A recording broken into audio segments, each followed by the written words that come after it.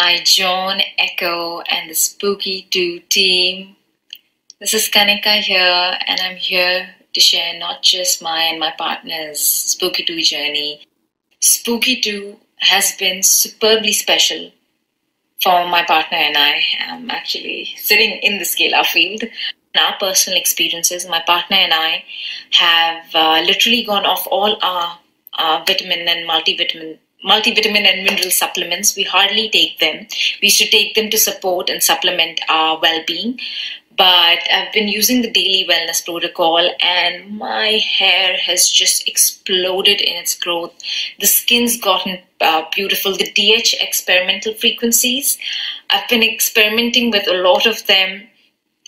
We have such good strength in our body. We don't fall ill to an extent that my partner has hay fever. Peter, he has hay fever, but this time I've started using the immune super booster and oh my god, it is magic.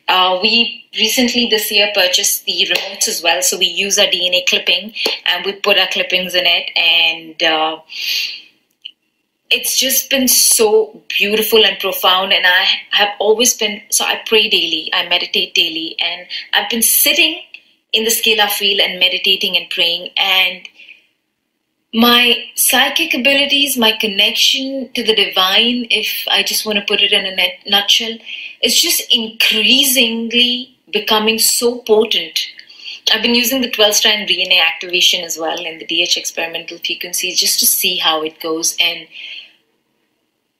the effects are so magnificent on our physical bodies and our energetic field. I'm an energy healer. I take clients through quantum healing sessions while sitting in the field so that they can also, I can be a clearer conduit and send these energies as well by pure quantum entanglement, right? And if people were to not believe this, all this physical proof shows what a gem of a product this is. I can't recommend this more to anybody.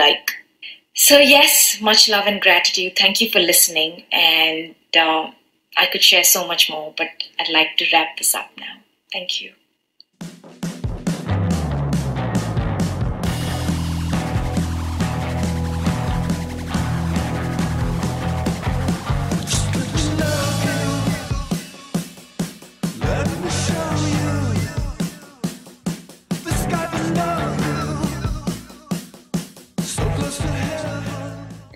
Hello, everybody. Welcome back to Esoteric Atlanta. Of course, my name is Bryce. I'm joined for our bi-weekly on my channel, and then the other bi-weekly every other week on Catherine's channel with my friend Catherine Edwards.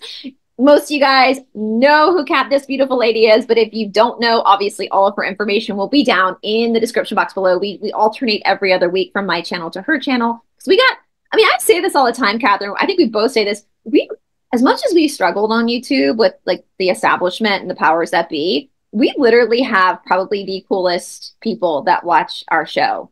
Really. We really do. I really think we've got the people that are really looking to make a difference in the world. I really do. They're just a really nice supportive bunch. And you can always see if someone in the comments is struggling with something, you can see the support flood in. And, you know, this is what we need more of. We really do support each other and be there for each other. And I think that's the true definition of a truther, is that we're trying to record and trying to find the truth. We're seeking the truth, and we're trying to the sensational stuff is fun and gossipy and scandalous, but at some point we have to step back and take our power back. And I think that's for us. I know that's for you and me. That's kind of what the trajectory we want to be on. And I think that's why a lot of our audience too are trying to not be a part of the problem, but be part of the solution. And that, of course, starts with understanding our own selves and the complexities of what we are in this timeline and the power that we actually do possess, and having to go through that and find that in order to change. And, you know, it's hard work, but it's also enlightening, and it's also fun. And it's I mean, the stuff we talk. If you missed last week, guys, from Catherine's channel, I'm going to put it down below, because this is kind of like a part 2. of what we're going to talk about. And this is for you and me, Catherine. We have a lot of common ground off of YouTube. Like before we met each other, was kind of our focus. You know, you coming from the science world, being a biologist, and me coming from the philosophy world, but kind of meeting in the middle because they both mirror each other. And so, you guys, we're going to be talking about the energetic body and the correlation between the physical body and the organs and the energetic body. And before we get into it, guys, I just want to advertise Catherine's website quickly, because that's the beautiful thing. One of the beautiful things about you, Catherine, is that you are a biologist. And so for someone like me, I come from a very like woo-woo philosophy perspective, whereas you're actually looking at the human body as a specimen almost. And I think, I thought you were frozen for a second there. So what do you got coming up, Catherine, before we get into it? Or what are ways that people can contact you? Like, what are some things that, before we get into it, that you offer your clients to help them kind of gain this understanding back of their own body? What I really do, a bit similar to you, is that I really try and sort of educate people as much as possible about, okay, these are all the challenges facing us, from the air, from the water, from the food, from the stress, and what can you do about it? So everything I work with is as natural as possible. Really vet. I mean, in this day and age, you've got to be so careful if you're using products or technologies that you're really vetting them, because every tool can be used for good or bad.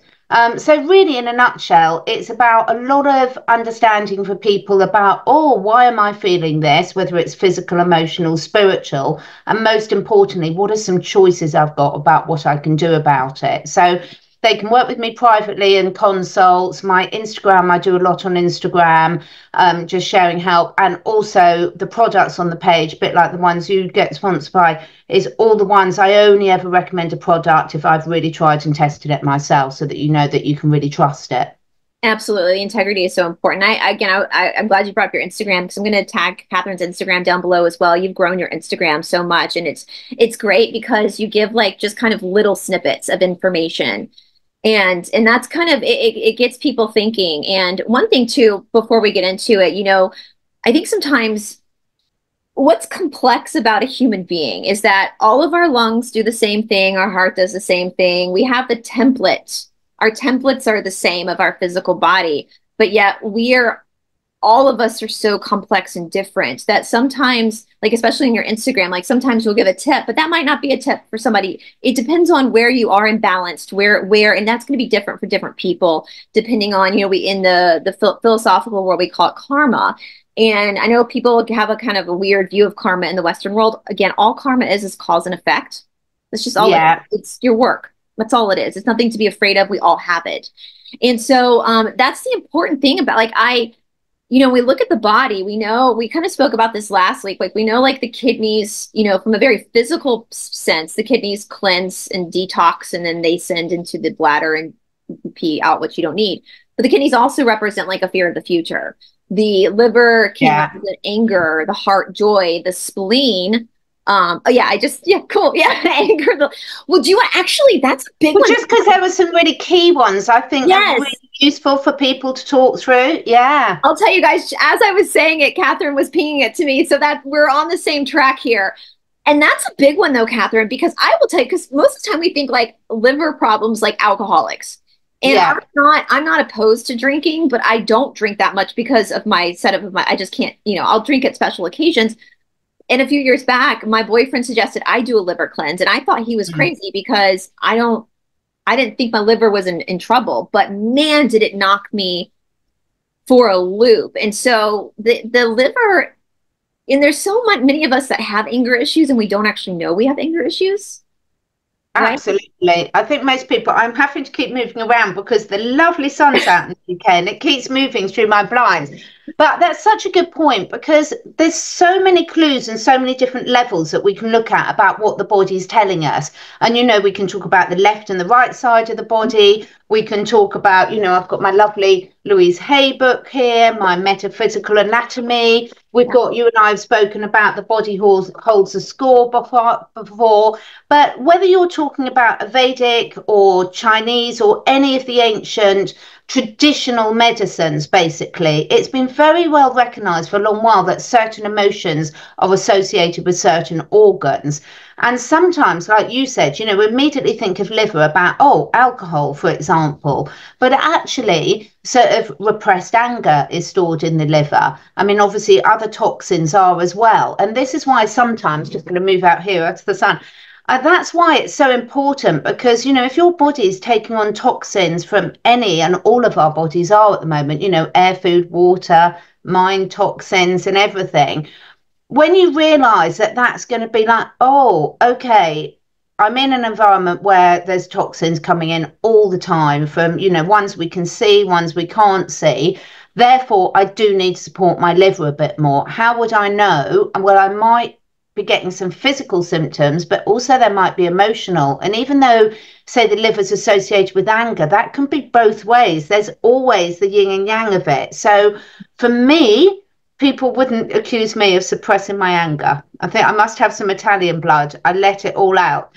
Other people will suppress their anger and then it's really stored in the liver. So it's not always manifested in the way that people think is the obvious.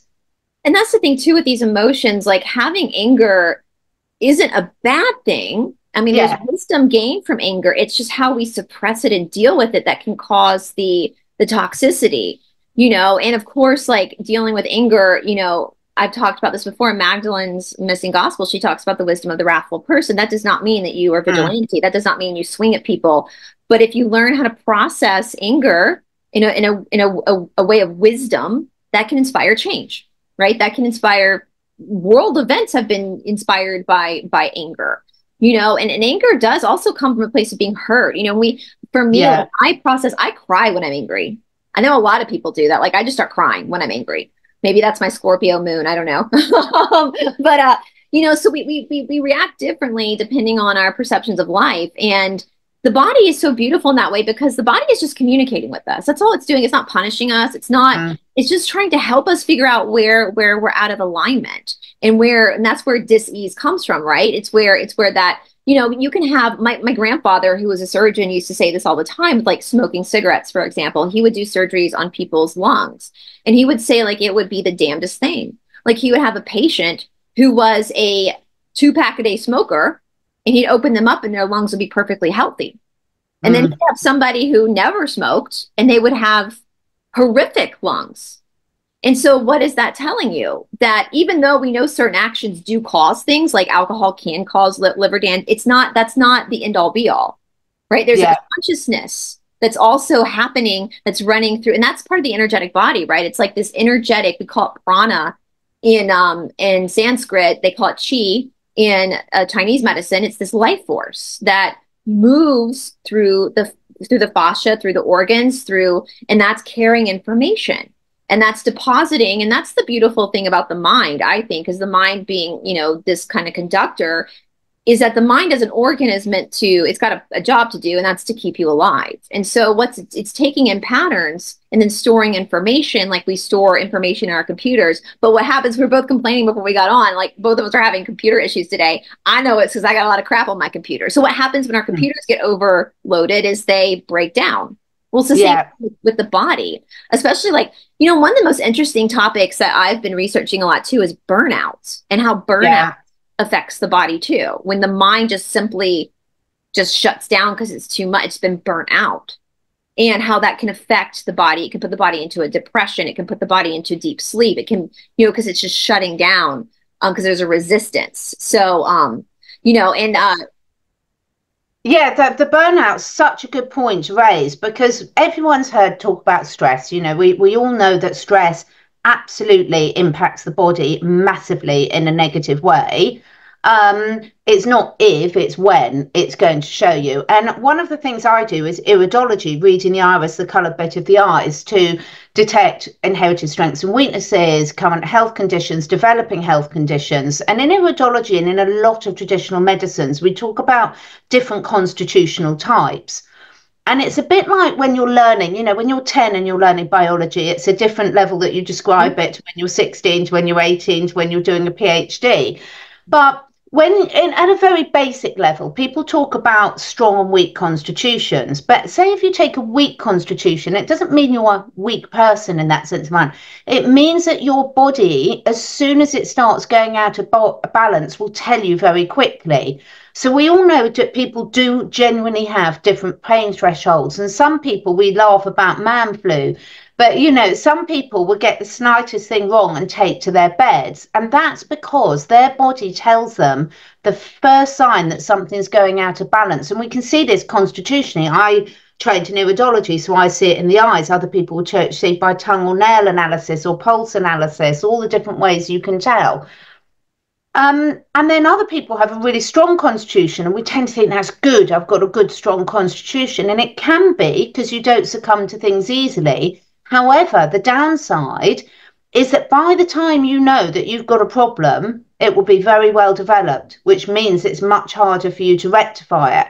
So those are two ends of the scale, and there's everything in between. But this is the thing, is like everything has got a positive and a negative side of it. It's not that, oh, you've got a good constitution and you've got a bad one. There's pros and cons, but the more you inform yourself about your body and listen to it, the more you can make the right decisions for you. So someone who's got, say, what we would classify as a weaker constitution, where they show the problems earlier, for you, you might want to, when you understand that, you can sort of not take to your bed so easy, because it's okay, my body's showing me the first sign, let me address it now, but it's nothing to worry about. Right. Well, someone who's got a really strong constitution, and I do this with animals as well, that's the opposite. By the time you show a symptom, you've got to take it really seriously, because it's probably been building up for a while. That's so funny, because we talk about the doshas a lot, and that's what we call the dosha constitution. And it's like, for me, it's interesting because I'm Vata Pitta, and Vata Pittas typically will show signs quickly, but like that's my stubborn side. Like I'm the person that will keep going and not stop. That's something that I know I have to work on. But then Kapha Pitta, we consider a strong, or Kapha Pitta is like the strongest constitution, but they also, you know, they usually can sometimes have poor health because they gain weight easily. They're known to be, they're very sturdy people. That's why. So it's interesting because we use the same thing, weak or strong, but it doesn't necessarily just your disposition. It's just like that's exactly it. Good way of doing it. It is just your disposition. Yeah. And that can be inherited. Like my sister and I are both Vata Pitta. Our parents are Pitta Kappas. Our grandmothers are both Vata Pitta. So it can kind of be passed down and skip generations. And so the way, I think too with Western medicine, sometimes I think we can react to things the way that our parents did. We can inherit the same type, but that's not necessarily, you can also skip generations. So it is your unique patterning. And they do the same thing with dosha. They look in your eyes, they take your pulse, to get your, they'll ask you things beyond, like, you know, that's where I feel like there is a place for Western medicine. Obviously there's a place for it. And you know, if you got an appendicitis, if your appendix is about to rupture, you need to get, even an Ayurvedic doctor would send you straight to the emergency room. No mushroom is, you know, you need to be looked at. You know, and I know for most surgeons, at least the surgeons I know, surgery is still like the last ditch effort. Nobody wants to open you up unless like there's no other way to course correct. But the one thing that I love about these more holistic healings is that they look at your lifestyle beyond just what you're eating or beyond just they look at, like, when you they'll ask you, how do you sleep? Do you have nightmares? Are you a light sleeper or a heavy sleeper? Are you someone who needs a lot of sleep, or can you function? So they ask you all these other questions that are part of your disposition. That's not just food related or exercise related, that are the bigger picture of you as an individual, you know? And so I think that gives us more information on the energetic body of the person. You know, there's so many stories. If we relied on just the physical body alone, we wouldn't have the stories of mothers being able to lift up the car to get a child out from under a Mack truck. Yeah. Stories that defy the actual physicality of a body by the strength of the consciousness. And there is differences in the left and right side. There's, you know, the left side is traditionally feminine, the right side is the masculine side. And this has to do with the energetic. So it's not saying that you're, I don't want to say the word, but what the other side of our planet is trying to say. It's not, there's not, it's just these energetic properties. The aponic side is the moon energy. That's the downward, that's the feminine. The pranic side is that's the masculine. So even though the pranic side is a life force and is designated as masculine energy, does not mean as a woman that you're masculine. It's just your right to, you know, you think about the masculine energy, paying the bills, defending the, you know, getting up and doing things, whereas the aponic is more of the nurturing, and it's finding that balance. But because of that, and we kind of talked about subtle body on your episode last week, Catherine. When you get into studying this, you start to notice that your left and your right side are two totally different experiences. So different. And also, we're seeing each other upside down. So even the way our eyes work and the lenses of our eyes working, it's like a mirror image. So all these things about saying like it's a hologram, well, we're not seeing each other. You know, when I'm looking at you, not just on screen, but in real life, I'm seeing a mirror image of you because of the way our eyes react. And it was so interesting, actually. I'm so pleased we're doing this today, and we will come back to people to talk about the specific organs. But I saw Bruce Lipton last weekend live in London. He was absolutely incredible. And most people have heard of epigenetics. So yes, you've got your inherited, you know, constitution, your inherited traits. However, very few, whether they're displayed or not, is very dependent on environmental factors. And environmental factors doesn't just mean your food, your water, your air. It also means the information, the stress, the belief systems you're brought up with, because 95% by the time we're an adult of what's going on in our mind is in our subconscious mind, which is programs that are just running, often without us aware of it. Only 5% of the time we're in our conscious thinking mind. So the beauty is that the science behind it now, it's so developed in terms of understanding. At first we thought it was all genetic. And then we realized, no, epigenetics. And they said genes are switched on and off by the environment. But no, they're not. It's not the genes are switched on and off. It's which bit of that gene is opened up and transcribed into proteins that is. So once different people work in different ways, but when you really understand how much control you as an individual have got over your body and learn to listen to it. So, you know, fear is a big one that comes up for a lot of people, particularly in our community, because once you start discovering the world's not as you see it, it can be a very scary time for people. And also once you realize that the world's being run by psychopaths, that can be a very scary time for people. And yes, fear is traditionally, well, it is energetically held largely in the kidneys. And when we say largely kidneys, it doesn't mean you're not holding tension and fear elsewhere in your body, but particularly associated with the kidneys. So if you're going through times of change and you recognize that you are sort of being pushed quite a lot into that fear state, supporting your kidneys in extra is going to be really beneficial to you. So all of these little bits of the jigsaw puzzle really add up to sort of empower each and every one of us as an individual to say, right, I recognise this is going on in my mind at the moment, so therefore I need to pay a little bit more attention to this area of my body or my mind, and really give yourself the support before it develops into a big issue. And don't be scared of it either. You know, I was saying this earlier today, where you have your weaknesses is usually where you find your strengths. So if you're willing to look at that, and you're talking about subtle body too, and we said this on your channel last week, and I do think that this has been done intentionally. You know, we look at like animals, you know, Robbie, my dog, basically was wild. He's so astute to everything around, like he's constantly aware of everything around him at all times. Not like he's in a stress state. Yeah. He's just in his body. And most animals are, but we have been kind of taken out of our bodies. We talk about disassociation a lot. And so what tends to happen, especially, we said this last week, when I get new students, people are aware of their gross body. Like, you know, when your quads are sore and but they're not connected to their subtle body responses. And the more you work on this, the more you start to understand your body more, and you start to feel, you know, it's almost like your nerves wake up in a more subtle way. You know, for example, when we talk about the left and right, just using myself as an example, when my first trip to India, I was working with an Ayurvedic doctor. That's when I first discovered the doshas and was really like, oh, wow, this makes sense. and I was doing some healing treatments, and I was having trouble with my right side. And my right side, oddly enough, I'm right-handed, so usually your dominant side is the strongest side, but usually your undominant side is the more flexible. But for me, my right was the most flexible and the strongest.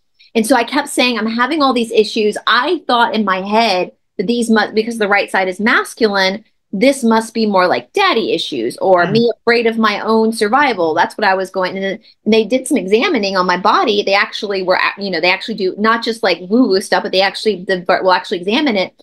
And he sat down, he looked at me, he goes, there's nothing wrong with the right side of your body.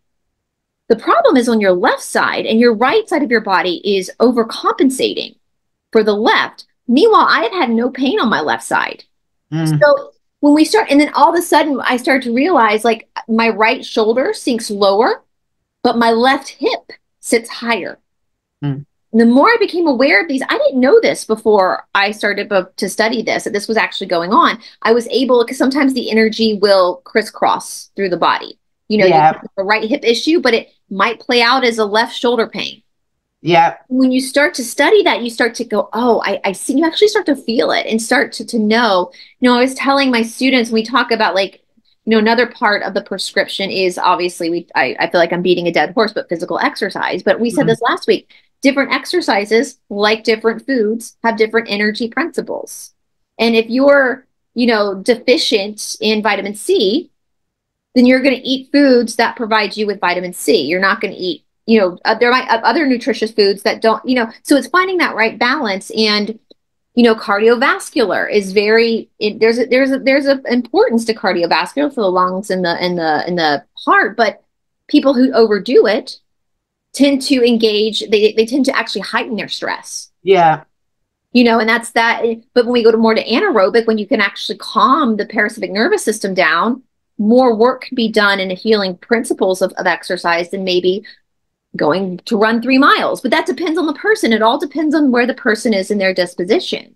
And, you know, I was telling my students, one of my students this week, for one of the classes that I teach, I say, you know, we do like 7 minutes in this class of cardio where I just have them to, you know, get their body hot and sweat. And I was like, it's only 7 minutes. And the only reason why I'm doing that is I'm trying to get you hot and I'm trying to get your blood pumping so that your blood can pump through your body. So because rigid things break, so that when we get to the anaerobic work, your body is malleable and you can drop deeper into the anaerobic work, but it's only 7 minutes. So I'm watching it like there's a very specific reason why I'm holding it at 7 minutes and not beyond.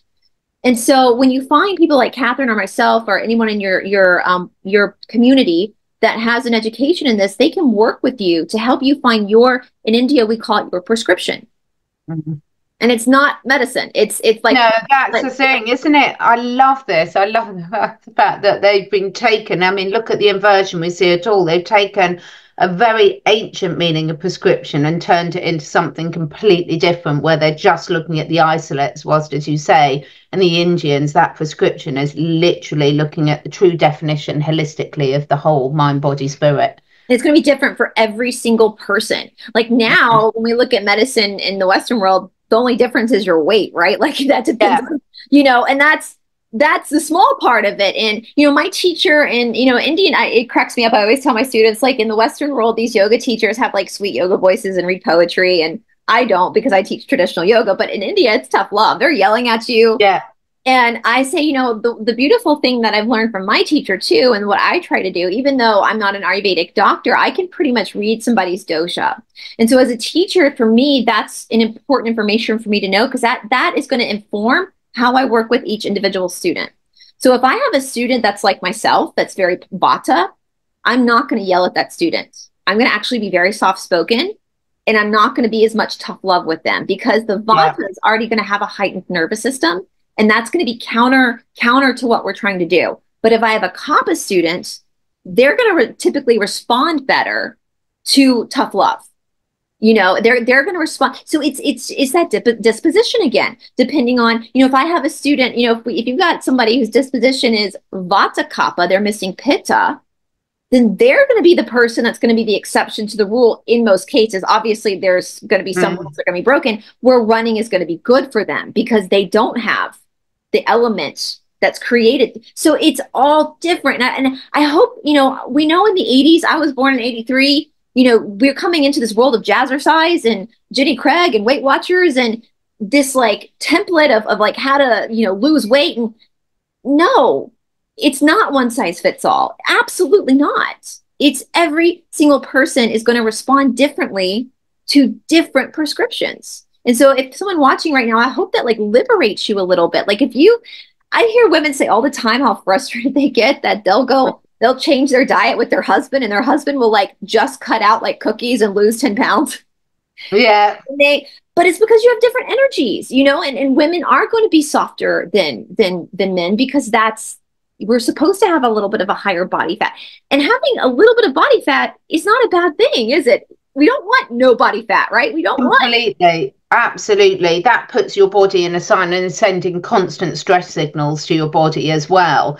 And I love the fact that when people can really start exploring this, I mean, even from what you've just described then, Bryce, imagine if teachers were aware of this or parents were aware of this so that they could really understand. We've spoken quite a few times before about, you know, have different children or different members of the same family that might be need very, very different food, you know, absolutely. and meals. Absolutely. And structure. It's like, the thing is now, and it's very hard, I find this really hard, where you're trying to get people to think, you know, but we're in a generation now where everything's bite sizes and you can't do holistic as a one size fits all. You really, really can't. And the beauty is, though, that's why it's so effective.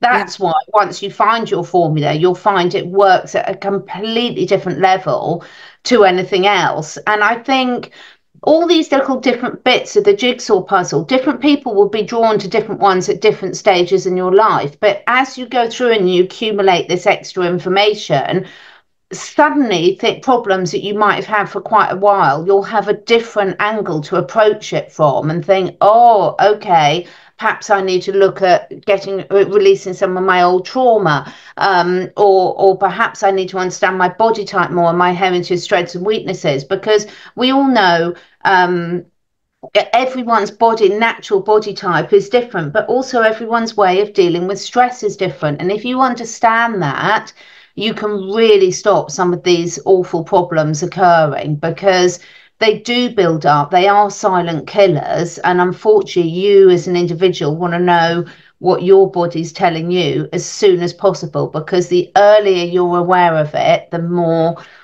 easily you're going to be able to bring your body back into balance. Yeah, and you brought up something really important, and I want to about like the patterning of thought, basically. And just so you guys understand, like when we are so conditioned to believe something in a certain pattern, it's going to take time to change that way of thought. It's going to take practice and constant working at it to change the patterning. And sometimes when our pattern of thought changes, it's going to react in our body.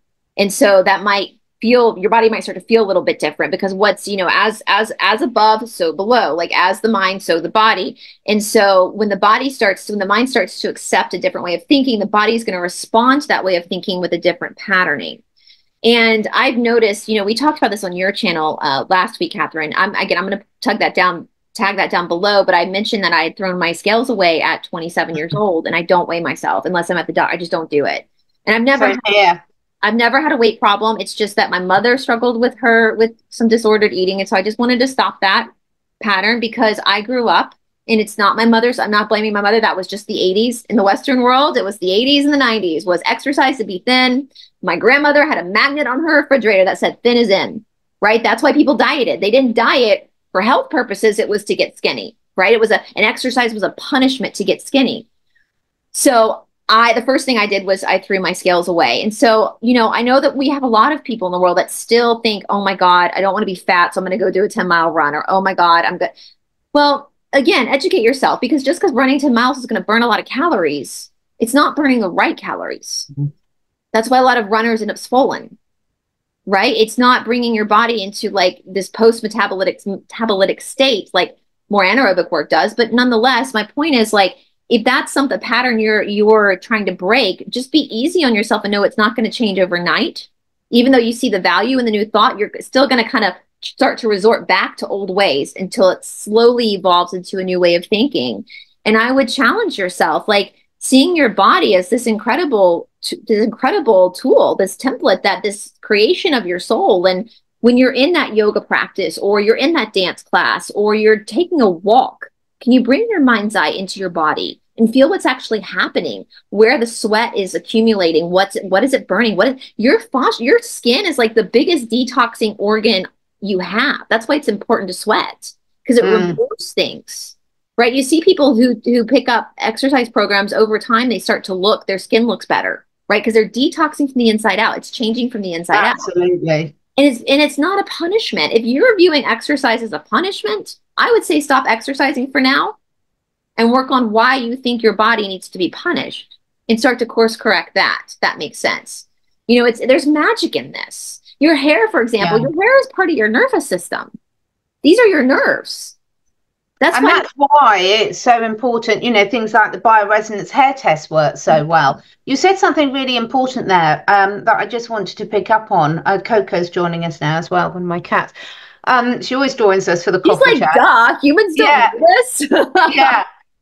But people get really frustrated that change doesn't happen overnight. But seriously, when you think about it, it would be an absolute disaster for our survival if we changed overnight, because that means every time you ate McDonald's, every time a chemtrail went over, every time you had a major trauma, if your body changed like that, you'd be in trouble. We'd all be dead by now. So the fact that our body changes slowly over time is a really important survival mechanism. And when you sort of embrace that, it can really take the pressure off yourself for wanting quick fixes and quick results. Because it really would be so dangerous if we responded to changes that quickly. Now, of course, you can go to a Joe Dispenza week-long retreat and really get into the zone. And we know you can have spontaneous healing. So I'm not talking about that, because that is done with a positive intent, with a very set way of actually accessing the subconscious mind that's controlling the cell regeneration repair. What are you trying to say, Coco? She's telling me, she's so funny. She thinks we're idiots. She's like, I can't believe you don't know this. How do you not know this? So I think, again, it's like when we understand why these things take time, it can really, really relieve the stress of it all and think, oh, thank goodness, because otherwise I'd have built up a lot of bad results for my body. God, yes. And the other thing is our bodies are, I can't remember the exact number of cells that are dying off every second. It's millions, and we're repairing all the time. So we all know that we don't look the same as when we were 15 years old. We don't look the same as when we were 7 years old. We are recreating completely new bodies all the time, and completely new programs in our mind, which are controlling the creation of our bodies. So this is why sort of really the most important thing, yes, there's basic good habits like exercise, food, water, sleep, breathing exercises, but actually one of the biggest things we can all do for our health is really to become aware of our subconscious programs and work on changing those. And there's so much advice about how to do that. You know, it's interesting you bring that up. My teacher in India would say, like, yoga is you learning to control your own mind. Like, that's the source of all your problems, is your mind. There's a great book, I know I've talked about it before, called Flow. It's written by a Hungarian. I loaned my copy out and I haven't gotten it back. It's been a few years, but it's great. He talks about like how people get in the flow and the power of the mind. I would highly suggest people reading this. And, you know, I think when we're younger, we go through this phase where we're so reactive to our mind. And there is times where you need to be reactive to your mind. If you're being attacked, if there are things where you need to react fast, you react fast. But most of the time for us, there's not necessarily that need to react fast. There could be more contemplation. I had a student a couple of weeks ago tell me, and I was so happy this happened to her, where, you know, she was working in the class and sweating and discomfort in her body, and her, you know, the negotiations of the mind telling you to stop. And she goes, I kind of realized, like, I don't have to listen to my mind. And I was like, then you just found one of the cruxes of spirituality. You don't have to listen to your mind. Don't believe everything you think. And sometimes, like, the burning sensation, it's actually feeding your muscles. So your muscles are fine. It's the mind that's going, oh shit, oh shit, oh shit, oh shit. You know, it's muscles are actually getting strength from that and rebuilding, and you're getting into that fascia, and you're removing that held energy and then flushing it through your sweat. And so, you know, and then that takes time, though. It takes time. Sometimes we have to become a slave to our mind in order to know that's not what we want, and that doesn't lead us to places of health. And one thing too, Catherine, I'm glad you brought up that we don't change overnight. There's no finish line too. Like there's no point where you're going to be like, when you're done, when you're dead. That's when you're done. So like, even like when for me, I've been doing this for 18 years. If I were to stop right now, everything probably would revert back to, I mean, I'm sure there's some certain patterns that have changed permanently, but my body would probably revert back to its weaknesses versus me constantly working on them and knowing that it's never going to be, that doesn't mean you have to give like 110 every single day. There's some days where you're going to maybe just go for a light walk and you might have a beer with your friends one night. That's not, there's a balance there, right? And a good thing we don't, because Lord, I lived in LA in my early 20s. If we just, I would definitely be dead. Exactly. And when we're younger, we all know we're more resilient. We are repairing, speeding up all the time. You've heard us talk about that loads of times. So I think I would like to ask about the heart, because we talk about moving into a heart space, and the heart is very associated with joy or lack of. So we're not talking about the emotions, we're talking about where joy is stored, but also where you might suffer if you've got a lack of joy in your life. This comes up, the heart-brain coherence, so much in so many different ways, doesn't it, Bryce? Yeah, and it's interesting because it's so funny we brought up the heart too. In my fusion class, there's some things that I do that I was telling one of the other teachers who, some of the things I do, I said, I don't tell the students this because I don't, they want the vanity muscles, but I do it to strengthen the muscles behind the shoulder blade, because that's holding up the heart. That's going to, because the back is also a part of the heart too. It's all a part of that. And we talked about this last week with the opening the chest center and how people who, energetically, if you've been heartbroken a lot, you're going to carry the stress of that, the pain in your neck. It's going to start to go like this and cave around it, and part of that is reopening that. And then also the nerve endings that are on the front too.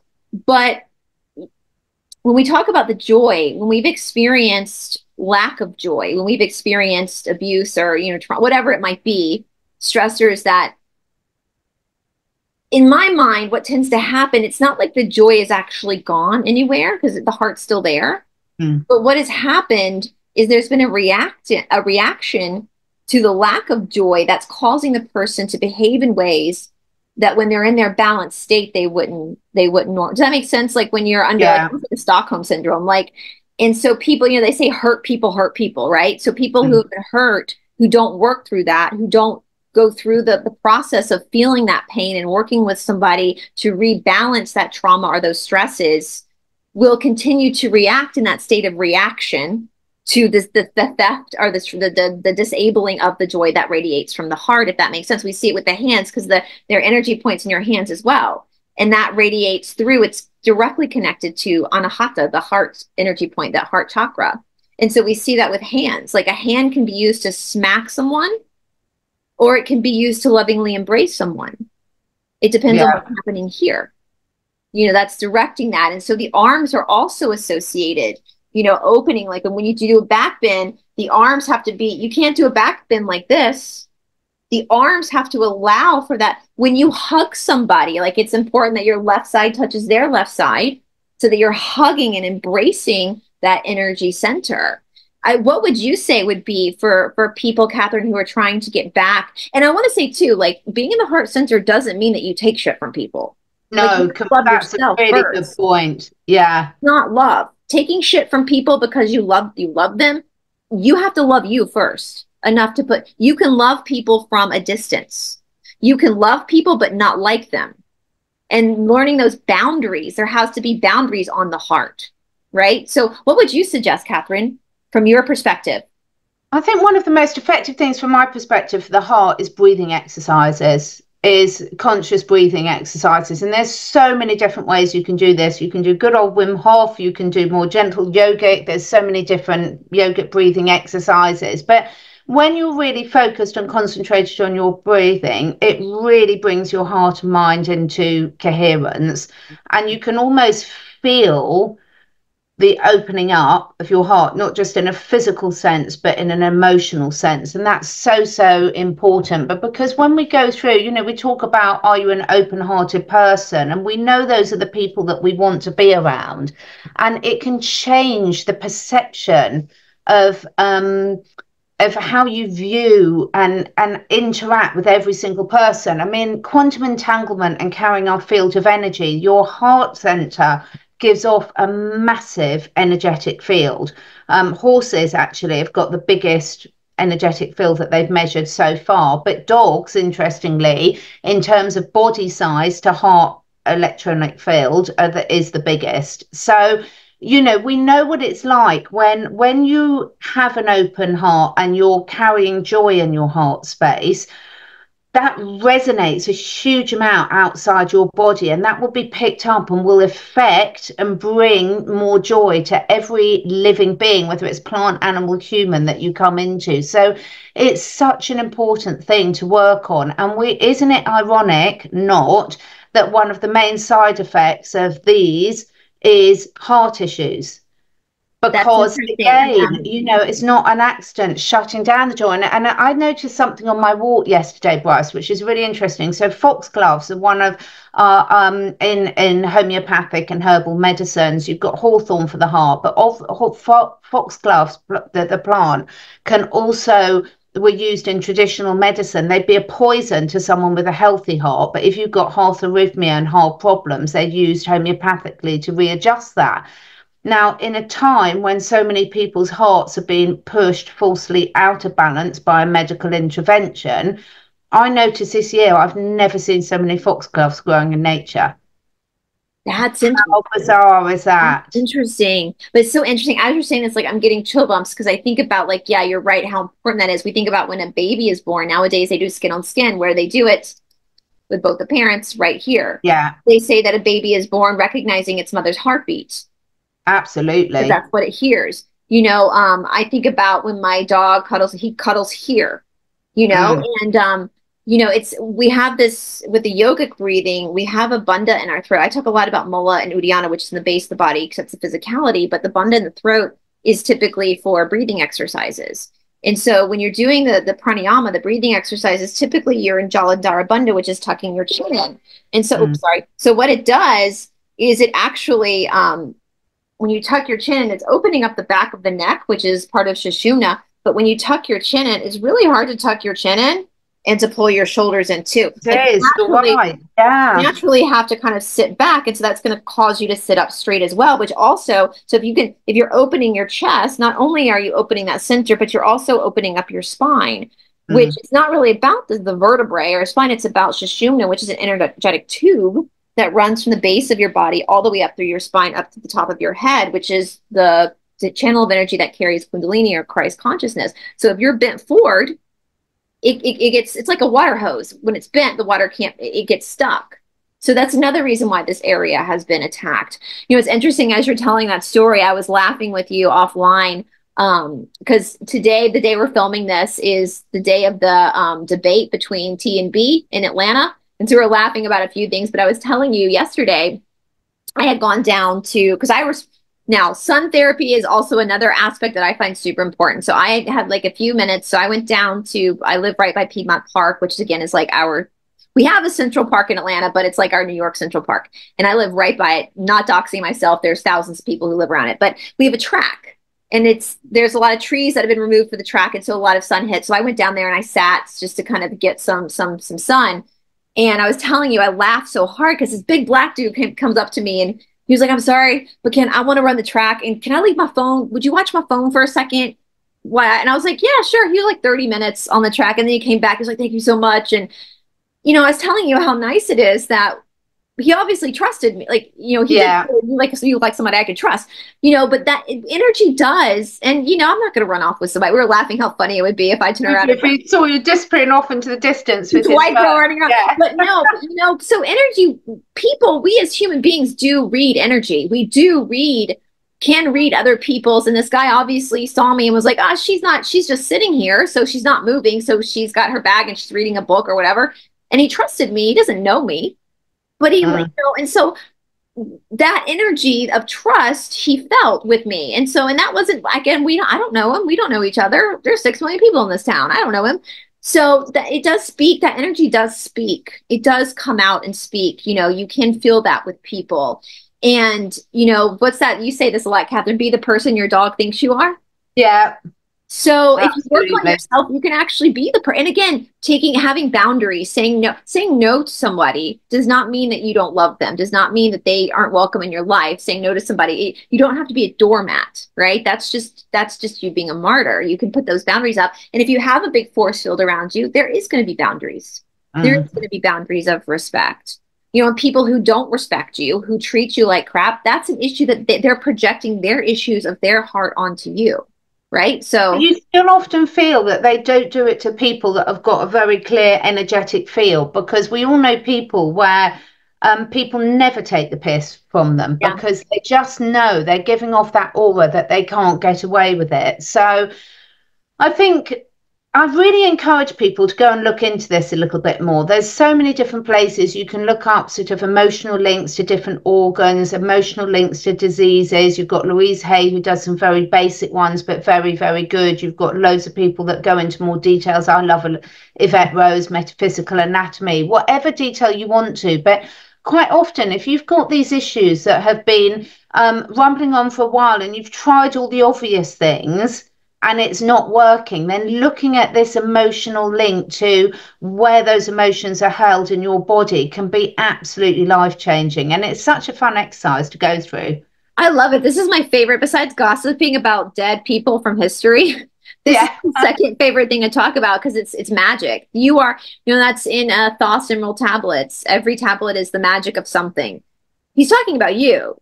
When he says magic, that's you. You're the magic. And you know, one last thing to end on with we talk about this in yoga a lot, and you guys can look up studies on this. People who have a long-term yoga practice actually alter their DNA. Their DNA. Yeah. Oh, yeah. I mean, this is something mainstream science says isn't really possible, right? But we're seeing it, and you know, it affects. My teacher will say it'll affect 7 generations beneath you. That altering is you. Literally, you are the one that's literally changing the family curses.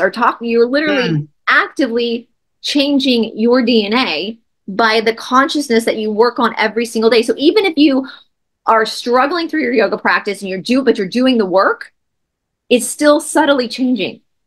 It's not for naught. It's subtly, there's subtle differences that are changing your, you know, and you know, I had a friend once, a practitioner, you know, the old phone books we had back in the day for the young ones watching. Back when we were kids, when Catherine and I were kids, for the young ones watching, they would send you a big book to your house that had everybody's phone number and address. That's crazy to think about, that everybody is crazy. Yeah. Crazy. But the paper, the paper of a phone book was almost like Bible paper. It was really thin, really thin, easily to rip. Well, my friend would say, think about all the papers. If every day the amount of change you make is the equivalent to that thin little paper, over the course of time, over a year, that's a whole phone book. So it is these little subtle shifts. And again, you're never done. It's always a work in progress. There is no finish line. So you're really, and you start to, I have fun with this. Like, I start to enjoy this. Like when Ram Dass says, when you feel something like interesting, my liver's off. Interesting.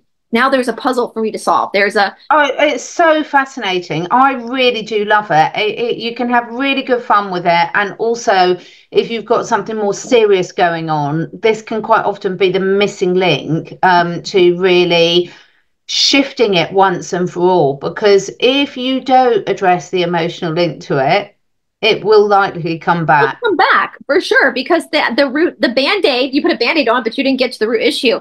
You know what's And I believe because of this, we talk about these things and these side effects that people are having. I'm not trying to take away the gravity of that. But if the mind controls everything, then there is an antidote to this. It completely is. You've only got to look at Wim Hof's story, where he was injected with E. coli and it had no physiological effect on him. He has proven through scientific studies that you can control all these things. So as Joe Dispenza, I was listening to some of Joe Dispenza's latest research, absolutely phenomenal. So, you know, yogis have known this forever. Traditional health practitioners have known it together, but now those of you that need the science is there. So if that makes that belief more real for you, go for it. Go for the science, because it's all about those belief systems. You know, I was interacting with a client online the other day, and they were sort of poo-pooing all these different things. I was like, well, if that's what you feel, it won't work for you. And that's not about believing everything. People are like, oh, well, you want to believe everything. No, no, no. But it's like you can override even the most healing things with negative beliefs, and you can override even the most disastrous diagnoses with positive beliefs. And that's what's the famous Henry Ford quote: whether you think you can or you think you can't, you're right. You know, so whether you think you can or whether you think you can't, you're right. You're right. So it is the power of the mind. It is the power of and yeah, absolutely. Nothing is impossible. The big trick, the biggest illusion of this world, of the establishment, I think, is for us to believe that we are an accident, and that we are we're just an accident of nature. That's all, that just came from monkeys, and that, you know, things happen and that's it. No. I wanted to come from monkeys. I've never got over that one.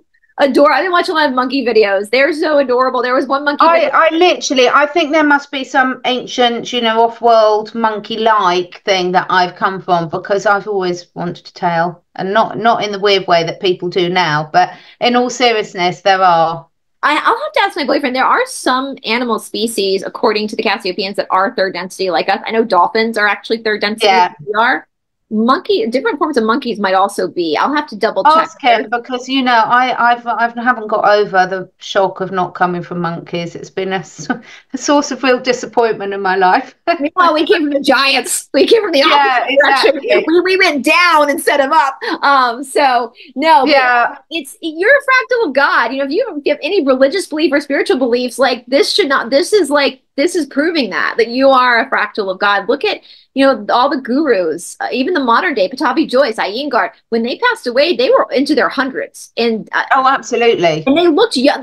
Their bodies just left. It was just time, but they looked young. You know, Patabi Joyce taught the day before he passed away. He was teaching. You know, so they just, and they say that a lot of yogis, they get to that point where they're just like, I'm ready to go. So they just decide it's time to go. Yeah. You know, the Himalayas, when the Westerners started exploring the Himalayas in their coats and their parkas freezing, they would pass by these camps with yogis and loincloths barefoot, totally fine, because they had learned the power of the mind to control the nervous system. So again, Wim Hof went up Everest in shorts. Same thing. So if they can do it, again, going back to what I said at the beginning, we all have the same heart, the same lungs. We're the template of our body is the same. So if they found the magic, so can you. It just takes effort to do it. That's levitation, right? People who are Christian, you heard the story of Jesus walking on water. What is that? That's levitation. They're pictures from like the turn of the century, with Westerners finding these who are like levitating. That's the mind over matter, right? So I might stop practicing that, in all earnest. You can just fly at that point. Next time you see me, I'll be flying all over the room. We don't need portals. We can just levitate on. We can be hoverboards. Who needs a hoverboard when you are the hoverboard? You know. Exactly. So how are you gonna unlock that junk DNA if you don't actually start chiseling at it? You know. So you guys, I want to know. So I was telling Catherine, we could do like a whole series on this, because there's so much. I mean, we're just scratching the act. I mean, we could do like 3 hours just on the foot alone. You know, absolutely. There's so much to cover. And I was saying, my friend Cindy, who's out of town right now, she's an expert in this as well. So if you guys want more of this, like if there are people who find value in this, and we're kind of, again, as I've said this before, like I think, Catherine, you don't make me saying, neither Catherine or I are the arbiters of truth. We just have a lot of experience in this. Absolutely. And if something we've said, and that's my hope for all of my videos, and probably you too, Catherine, is to talk about a topic that gives you information that to go and do your own research, to find your own teachers, and to start that self-exploration. So please, you know, we live in, you know, everything is here. You can actually, even though it's monitored, you can actually find a lot of stuff on here too that, you know, they don't think we're smart enough to figure it out. So prove them wrong. So Well, thank you so much, Catherine. I'm going to put, again, all of Catherine's websites, guys, if you want to work with Catherine. All of her Instagrams, you need to follow her on Instagram. She gives great. You can go and look at her Instagram posts to get more information so you can do your own research. All that stuff will be down in the description box below under show notes. So you have to hit the show more button in the down arrow. I get that all the time. Oh, yeah, it is tricky, particularly on YouTube Shorts. No one can ever find the description. If it's a YouTube Short, you have to click the 3 dots and then it will bring up the description. But we don't have a choice about how it's displayed. Yeah, there's nothing we could. That's just how YouTube has designed it. And actually, don't blame them because the description box can get quite long. Yeah. So they shorten it. You just have to hit either depending on the device you're on, either your phone or your laptop, you have to hit the down arrow or the show more button. And that will give you the full. So show notes is always there, and everything referenced in every episode, links are all under show notes, you guys. So it's there.